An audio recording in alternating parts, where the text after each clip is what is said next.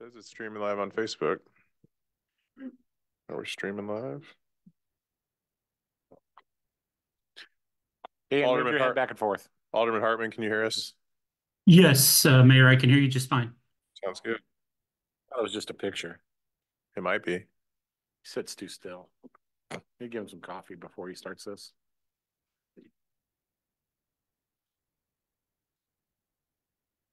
We good? All right, we'll call the Board of Aldermen work session to order. First item on the agenda is discussion of city tow services. I believe Chief, you're up for this one, or Cynthia, or combination of. That's not here. Okay. A couple meetings ago, I'm gonna have 3 or 4 now. Actually, time flies. Is that better? Okay, thank you. We had a renewal for the extension on, and an alderman asked to what's the correct term, Linda? Table it? No, not table it. Postpone. Yeah. The item for further discussion. And there was a further discussion. We went ahead and exercised the first 1 year extension out of the contract that we currently have. And at that time, the board as a whole asked that this be brought back for further discussion. And I think we've done a pretty good job in your packet outlining kind of the last few meetings and kind of a little bit of history on it. We can go back further in history if you need to, if you have any questions. And, it's been staff's recommendation to follow the current contract. And then once it's up, follow the bid process as usual and proceed from there. So I guess I'm here to answer questions if y'all have them, or if you want to have a discussion, want me to sit down, I'll be more than happy to do that too. So are what you are saying that we have 1 more year after this current one that we just this current one that we just extended, I think. So 2 months ago, that's the first extension. The contract allows for 2. So there will be another one coming up. Probably like, was it August, September? August, September-ish. Yeah, with where the math works. So what you're wanting to look at doing is maybe going ahead and just renewing that contract that's going to be coming up. Assuming there's no concerns at that time. Yeah. And that's how we look at these every time they come around. Okay. We make sure there's been no problems, no concerns. Everything's working like it should. If there are, then we'll address them. And if at that time we need to make a recommendation to go out for bid, then we would. Assuming there's no further concerns, the recommendation would be to follow the contract as written, and then a full bid process after that, which would be called for anyway. Because I know what happened, I think, with us having this discussion now is we couldn't do what was asked before because we were already past that deadline. So it's just a reminder for us that's going to be coming up. Yeah, when we postponed it to talk about it, kind of pushed it past a deadline there that's outlined in the contract. So that's why Ms. Wagner wanted to put this on early. We'll get this out of the way, and we'll have that, if that's the way we go, we'll have that well in front of you all plenty of time in advance. Maybe May, June. I would think that would be a better time frame. Okay, thank you. Whatever my boss is good with, I'm good with. So. And in the last contract, they actually reduced the rate. How often, do we have stats? Do we even use this monthly right now, weekly? We do. I believe we're averaging about, for police tows, about 2 a week. Okay. That doesn't include like accidents where somebody asks for a tow or anything like that. That's typically somebody's arrested and the vehicle can't be left where it's at, or if a vehicle's left and is impounded and towed. And accidents and things like that, they can use whatever tow service they want. This is just when we call for a tow truck. Yes, as a general rule, there are some exceptions in accidents. If somebody wants to use a tow service that say is going to be an hour away, we got to clear the road. That's a different story. But that's rare. That happens a handful of times in a year. Yeah, because one of the questions I've had is, why doesn't this rate apply when they get a insurance tow? And so this is our rate for our tows. That's a private business. That's not outlined in the contract. That's right. And I don't think we have a leg to stand on to meddle in that, to be honest with you. But perfect. I do have one more question. Sure. When I was reading through the service considerations where it talked access I'm on my phone just a second, to the tow lot anytime that law enforcement personnel would need that. I'm assuming, and maybe that's not the right word to use, that there could be occasions whenever you need that access that you would need a warrant before you could go back into a vehicle. Would that be correct? There are times that happens. Okay. And so when if it's involved in a crime, then generally we will go get a warrant. We will consult with the prosecuting attorney on all those cases beforehand. Sometimes it's as simple as an officer forgot to write down a VIN number. We need to get access and look at the VIN number as well. I just wanted to make sure in those situations where you did have to have that search warrant is Yep. when you're there and it's available 24/7. If it's after hours and nobody from the tow company's there, do you let them know that you need that access and you have to do it with a search warrant? We do. And typically with a warrant, we can plan those, and those are during normal business hours. If it was outside of a Monday through Friday normal business hours, it's probably going to be during the daytime anyway, like on a weekend, if it warrants it on a criminal matter. I won't say it'll never happen overnight, but typically those things that roll out like that, they're going to be so involved. We got a pretty good handle on the time frame. And if it's 2, 3 in the morning and we're getting a warrant, and that was just the first thing. Typically, we're not going to wake a judge up 2 or 3 in the morning for that anyway. So we won't be not either. But just when I read that, that's the first thing that come to mind. It's just not like it's just open access. So okay. No, it's not just. I don't have a key to the place. No, it's just we call them up, we make arrangements, and typically we're making an appointment for it as well. Okay, thank you. Yep. Any other questions for Chief? Dan, you're online. You got anything? Yeah, no, Mayor. Thank you, Chief, for putting this report together. And I concur with Alderman Wilson. I think we just, keep moving forward and potentially, at this point, I certainly don't have a problem with extending it, but we'll consider it in May, June timeframe. We'll look at it again. But at this point, I appreciate Chief providing us a report. Sure. And I'll leave it out there. Any questions come up later, you're more welcome to contact me. I'll do my best to answer them as quick as I can. Thank you.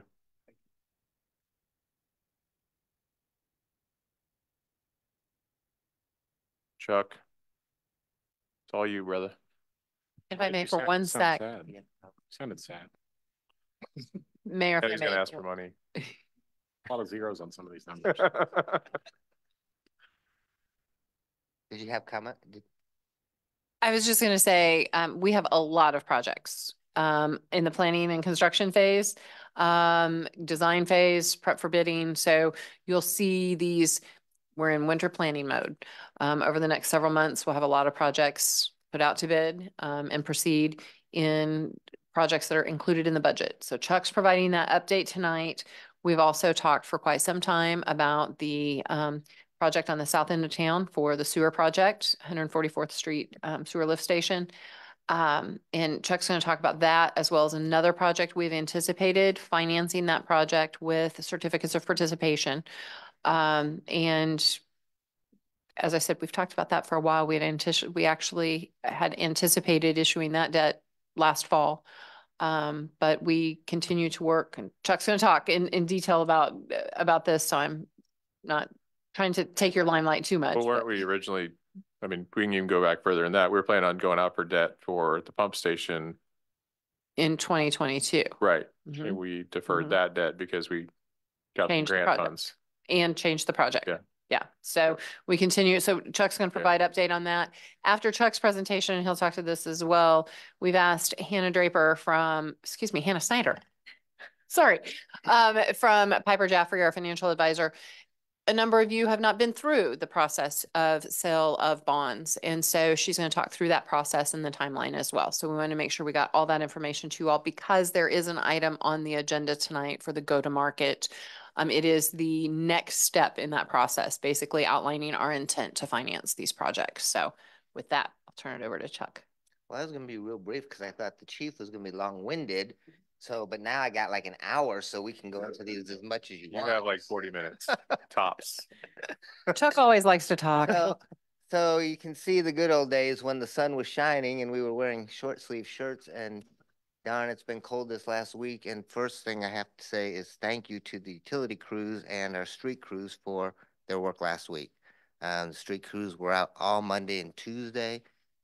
We split shifts the first time they did that, so we could keep not only overtime down, but we could keep people here working throughout the night.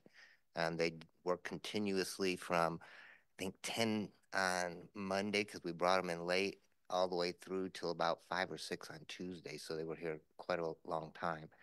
And then our water crews this weekend, we didn't want to leave them out in the cold. So we had a couple water main breaks that they could fix. And that was nasty work. So you've got to give them a lot of thanks for all the work that they did. Like Cynthia mentioned, really, I just wanted to concentrate on 2 projects. But we've got a lot of information in the staff report. I'm going to run through a lot of projects real quick. The Commercial Street Sidewalk Project, and then our 144th Street and Stonebridge project. So if you want to flip to the next. Can I do it? You think? Click it. Move it. No, Oh, other here. side. Where'd it go? The back? Just click. No, Click. he other clicked it, so yeah. He right clicked instead of left click. Can I just roll? Okay. Oops. All right, let's go back one. So we did send letters out to everybody along our Commercial Street Sidewalk project. This is basically a sidewalk that's going to go from the south end of the school district property, connect to the sidewalk there, and then it's going to go all the way down to Meadow. It's basically a 6-foot sidewalk when we're separated from the curb, and when we're on the back of the curb, we'll make it 7 foot. This project does have some federal funding in it. Right now we have 500,000 in federal funds, 250 in city funds. The estimate's 1.2. So like Streetscape, we are searching for additional funding. Hopefully we will get that, and then we'll be able to proceed with the project. We did send letters out to all the adjacent property owners, and are you one of them? Please sign in so I get your name and contact information. This is going to be pretty high level, but we do want to be able to contact everybody and talk more specifically about their properties and how we're going to impact them. Right now, where we're at is basically the preliminary design. We've sent that into MoDOT for approval so that we could go ahead. They got to do a preliminary review. They look at the proposed easements that we'll need for the project. We're keeping all the road in the right-of-way, or all the sidewalk in the right-of-way. But we will need some temporary easements so we can fix people's driveways and tie their yards back in, and just have room for the people to work. We're not asking for a big easement area. I think the majority of it is like a 5-foot temporary easement. But this is basically kind of the layout. As we go further north, you see as we get past Walker Street, the yellowish line on the back side of the sidewalk is where we're going to need some type of retaining wall, either behind the sidewalk or under the sidewalk as you get closer down to Summit and Wood Street, because the yards sit lower than the sidewalk. So we'll have railing as well in those areas. Most of that will be on the back of the curb, just because there's just not much room there. Some examples of the retaining walls, depending on the situation, and when we talk with the property owners, depending on what they want, and we want to make sure it looks right. Just some different examples of the retaining walls that we'll be putting in. The other thing is when we get down between Woods and Meadow, we're going to have to move the curb to the west. There's not enough right-of-way behind the current curb to put the sidewalk, and that would push the sidewalk like right up into people's, those yards are a lot shorter. There are also some trees in the way that we just don't want to have to tear down. They're big trees, and they're nice trees for shade and stuff. So we'll move that to the west. We'll put the sidewalk on the back of the curb there, and we'll repair everybody's driveways and stuff. And the issue then becomes parking. So we'll have to take a look at the width of the basically the commercial street in that area and see if we can still accommodate parking. If not, we may have to eliminate parking on that east side. It'd still be available on the west side. So we'll just have to take a look at that when we get to that point. We will be talking, after we get the clearance from MoDOT, we'll be talking to all the property owners. And I've got my card over here as well. If please take one of those. We'll be talking to them in terms of the easements and what we're doing on their property specifically, and we'll get them a set of the plans. But this was just kind of a quick overview so everybody kind of knows what's going on.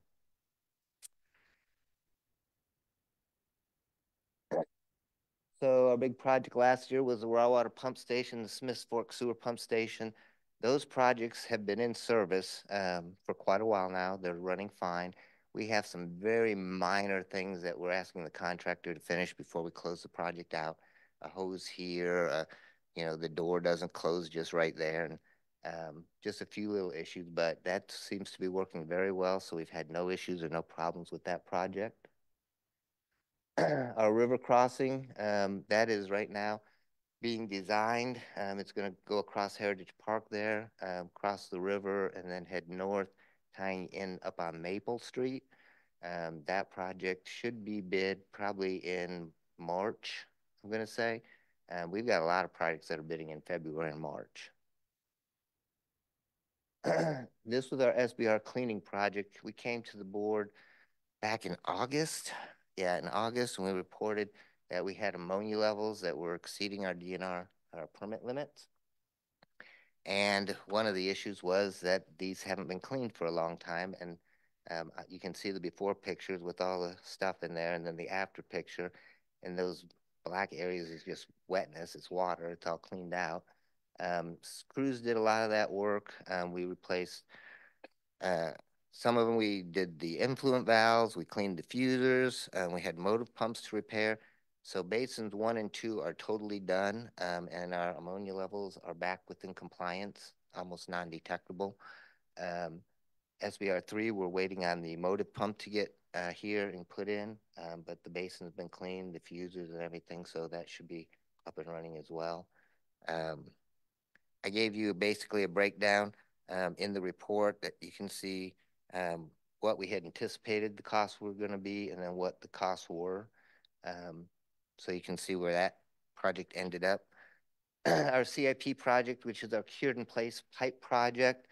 The before picture is clay tile. You can see the cracks in the clay tile that leads to infiltration and other issues and problems. And then after we put this plastic liner inside it, it's a nice smooth plastic pipe that doesn't leak, so we don't get a lot of infiltration. On the agenda this evening, we have this year's project for the board's consideration. Streetscape Phase 3.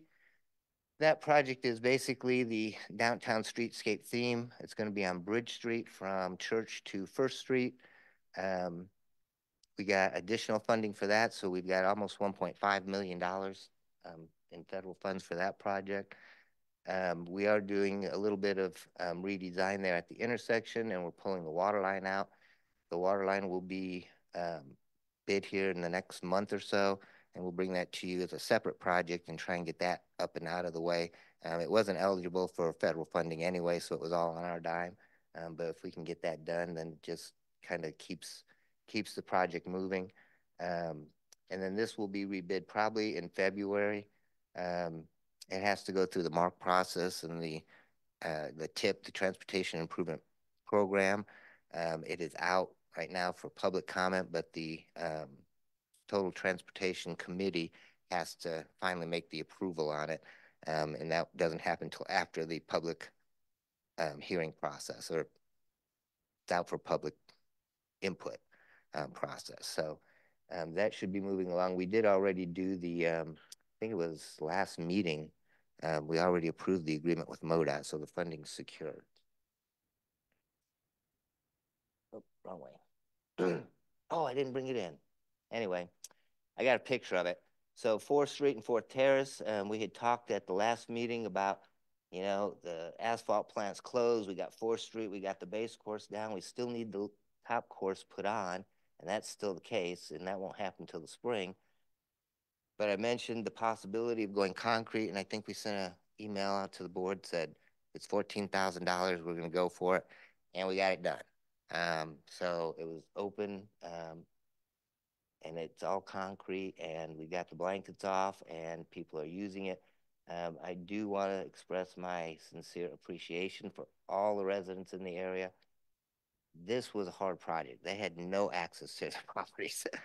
They parked all over the place and walked for months while we did the water line, the sewer line, storm sewer.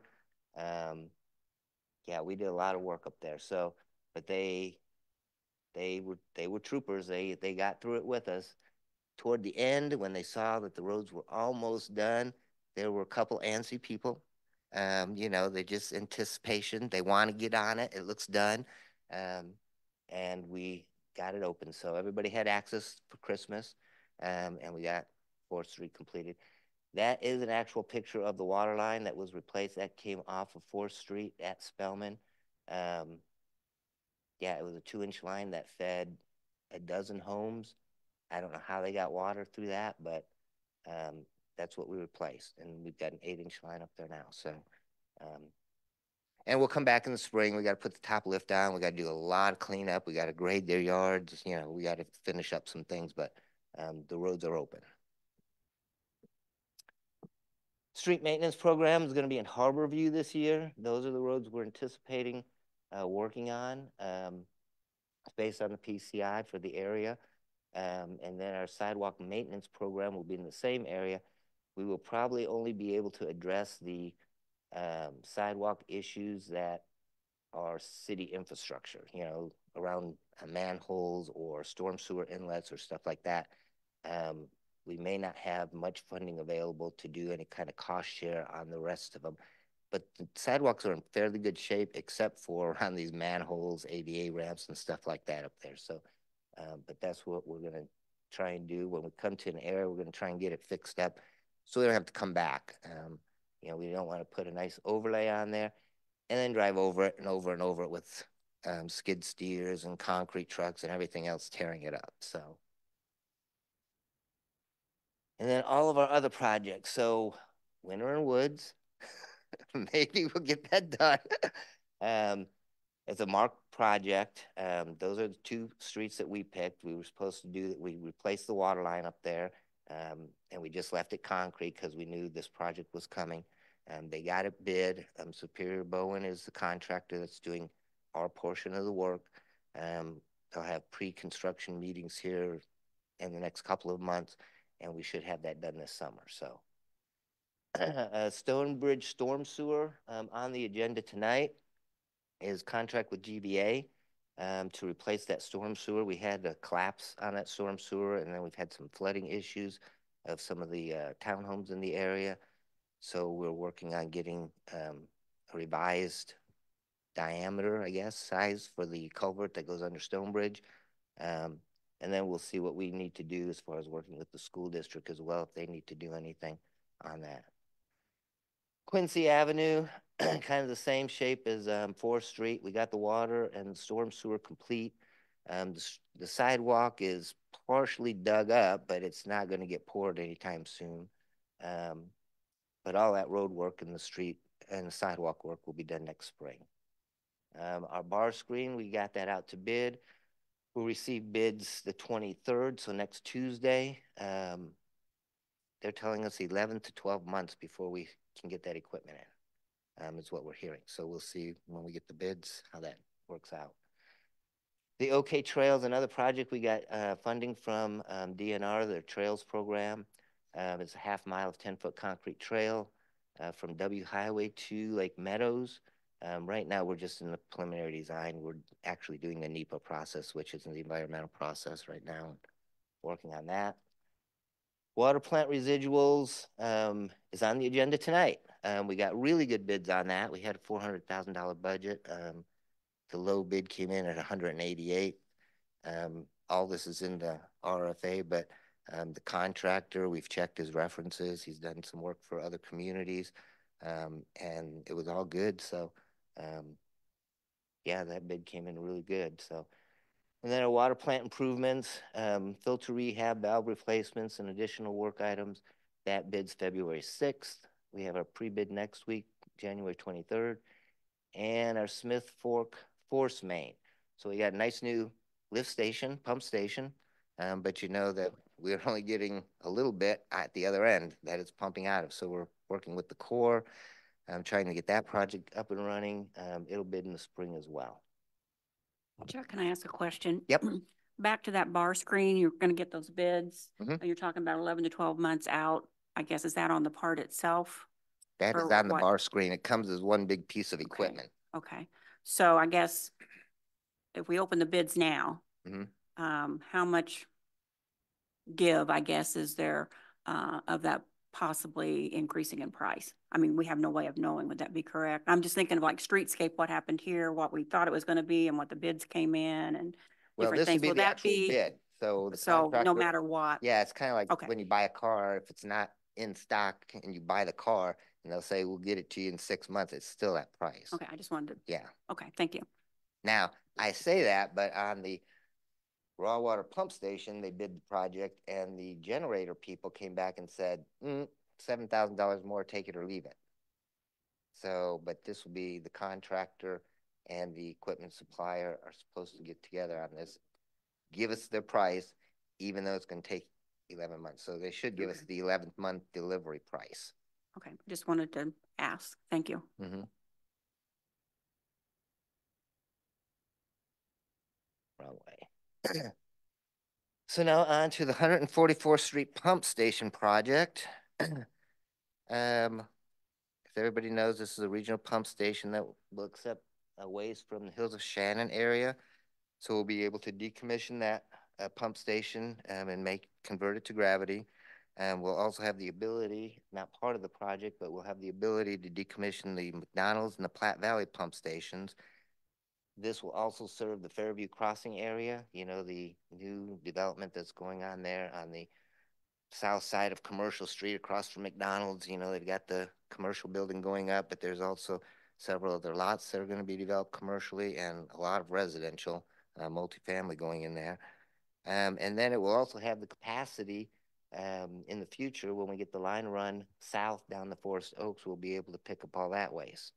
It'll also open up any other development. It'll have capacity for more additional development to the south and to the west of Smithville. So that's the reason that we need this.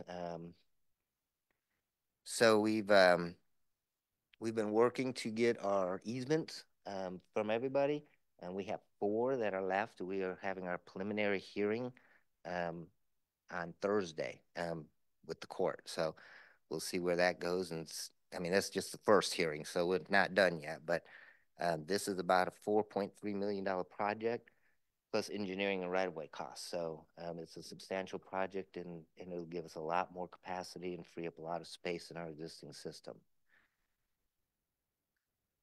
And that's one of the projects that we had recommended for COPs. It's one of the projects that's on tonight for the board's consideration of those COPs. And then on the other project, their Stonebridge lift station. So back in June, we ran a drawdown test on the pump station and found that the pumps were only pumping about 30% of what they should be pumping. So there are also several undeveloped lots in the area.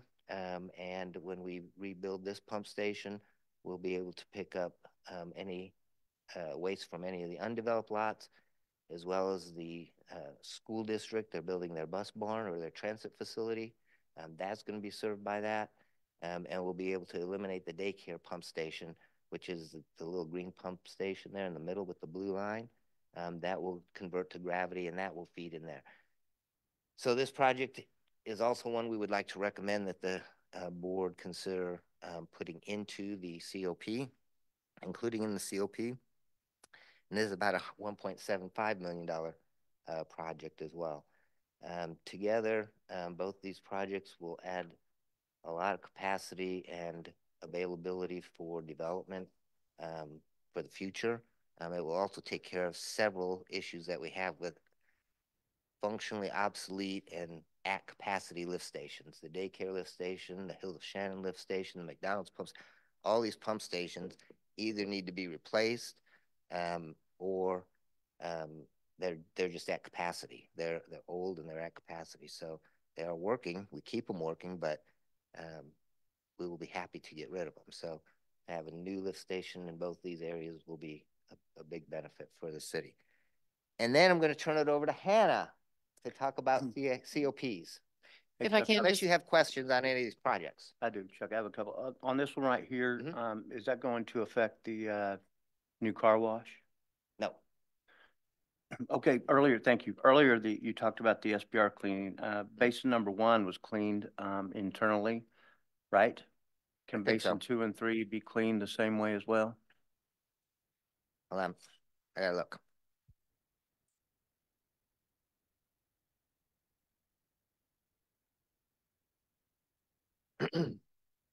So we did do basin 1. Basin 2, we actually had Clean Harbors come in and assist us with it. It was $9,000. And basin 3, we had Clean Harbors help us with that as well. Okay, I thought those were still to be done. Okay. No. 1 and 2 are totally done. Well, actually, 3's the cleaning's done. So in the report that I gave you, the black numbers were what we were estimating. The red numbers are what the actual cost was. So you can actually see Clean Harbors came in about $500 less on basin 2, and they came in about $1,000 less on basin 3. So are we able to clean those in the future in-house? We don't have the pump that lifts it high enough. So that's why we had to have Clean Harbors come in. Basin 1, I think we cleaned last year or the year before. And so it wasn't as much. So they did it by hand with buckets and hauled them up. So that wasn't as much of a process for them. But those basins are 30 feet deep. Yeah. And we don't have anything that sucks that far. Okay. And you got a big back. I mean, stick a big old 6-inch hose down there, and it has to have enough suction to pull up that stuff. And basically, the guys get in and help them when they can, cleaning and stuff.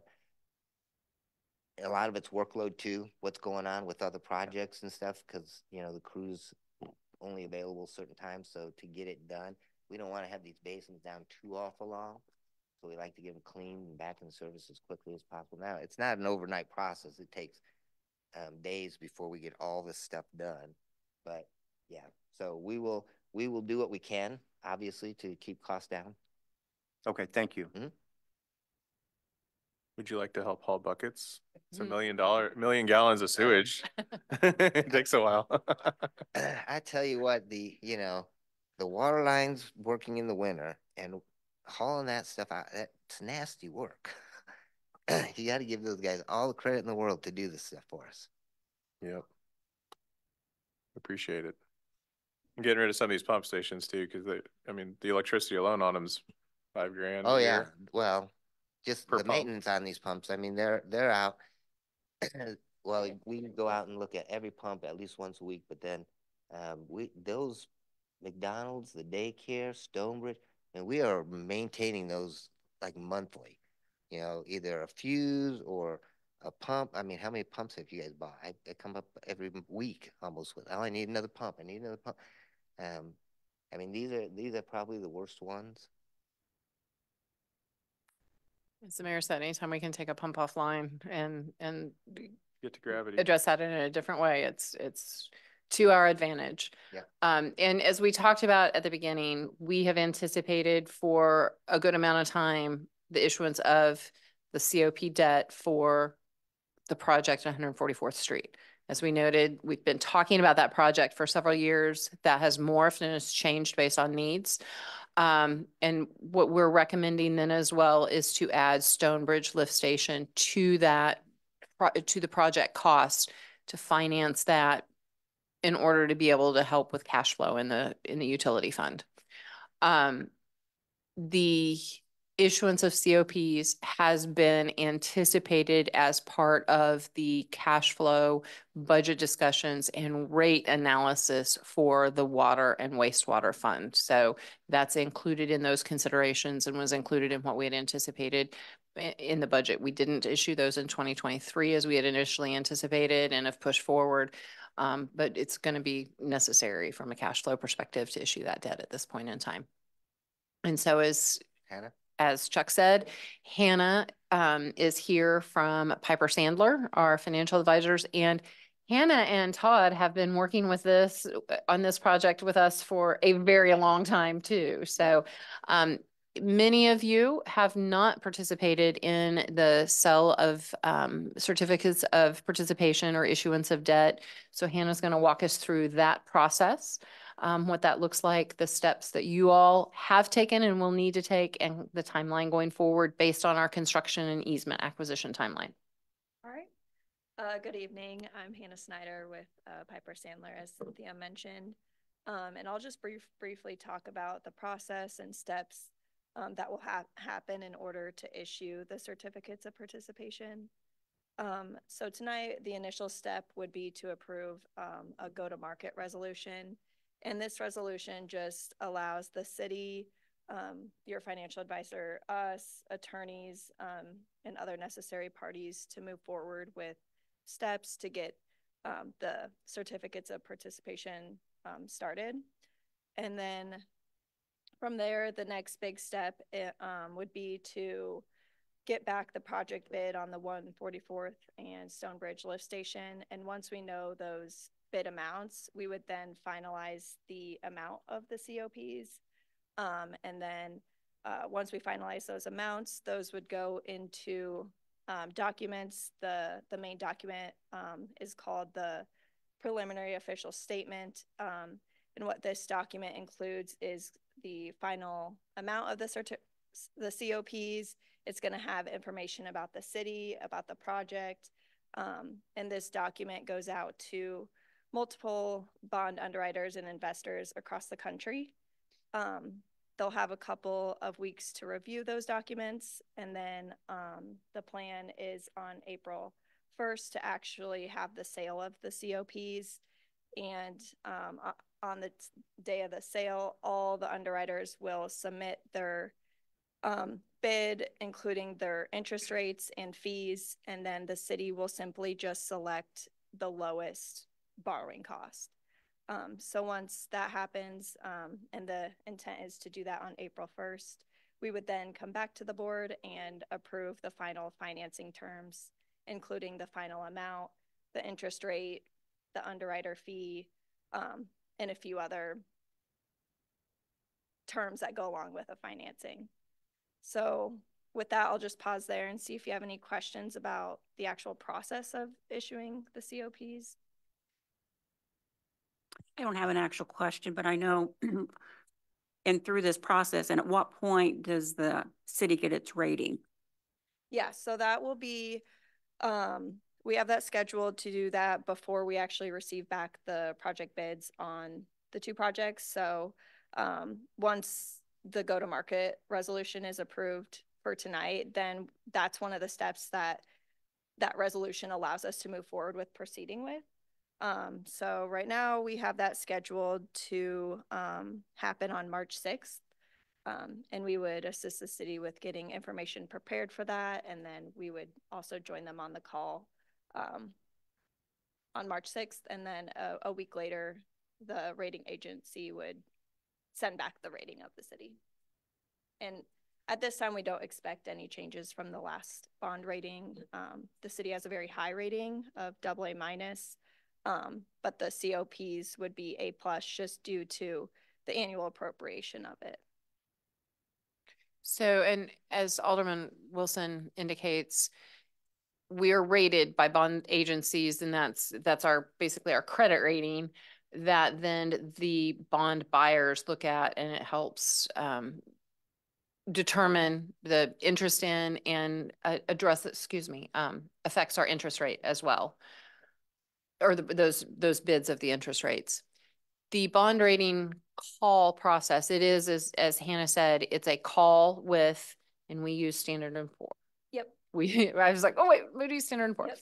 Yep. So we have already begun preparations in-house with both Piper Sandler, starting in our finance department, but then also I know that we work with Gilmore and Bell on this as well. They provide a significant amount of the legal information for the rating call and all of the bond documents.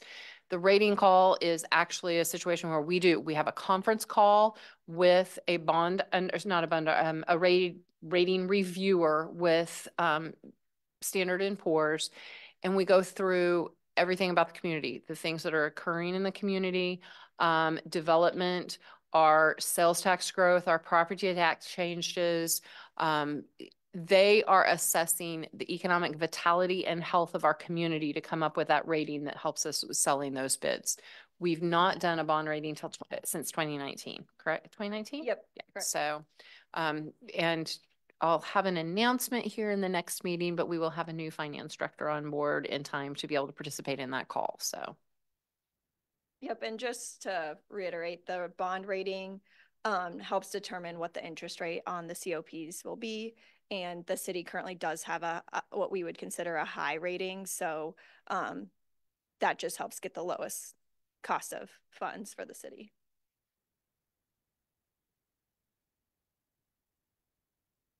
Any other questions for Hannah? Thank you. Yeah, you're welcome.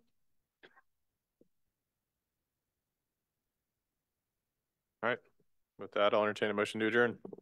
Motion to adjourn. Thank you. To have a second? Second. All those in favor of adjourning, say aye. Aye. All Aye. opposed, say no. Stand adjourned till 7. Thank you all.